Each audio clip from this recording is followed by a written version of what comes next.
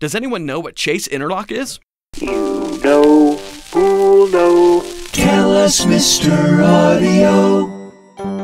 Digital recorders are precisely clocked, and therefore in most cases, recordings can be made simultaneously on different devices, which can then be imported onto a timeline referenced to a common sync point, for example a slate or 2-beep, and they'll run in perfect sync. However, the same isn't true for analog recorders. When interlocking analog machines, it's necessary to have some type of control track, like timecode, to keep the multiple machines in sync. SMPTE timecode, which is a digital clock originally developed by NASA, can be either an audio signal or, in the case of video, can be inserted in the vertical interval between the frames. This type of code is known as VITC, or vertical interval timecode. In order to keep multiple machines running in sync, a Chase-Interlock system is used, which includes one or more synchronizers and usually a controller.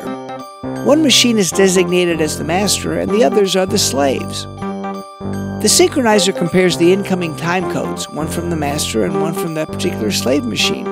It first locates the slave machine to the timecode of the master, or to the master's timecode with a predetermined offset. This is the chase part of the operation. Then, during the interlock portion, the synchronizer keeps the two devices locked by making subtle speed adjustments to the slave machine. Thanks, Mr. Audio. For more interesting facts about sound, visit Mr. Audio at soundimages.com.